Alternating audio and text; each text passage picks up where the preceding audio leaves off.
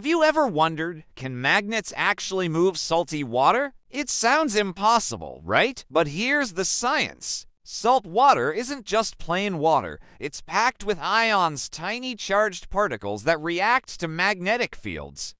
When a strong magnet comes close, those ions start shifting, creating ripples and patterns inside the water. It's like watching invisible forces dance right before your eyes. This experiment shows how physics and chemistry collide in the most magical way.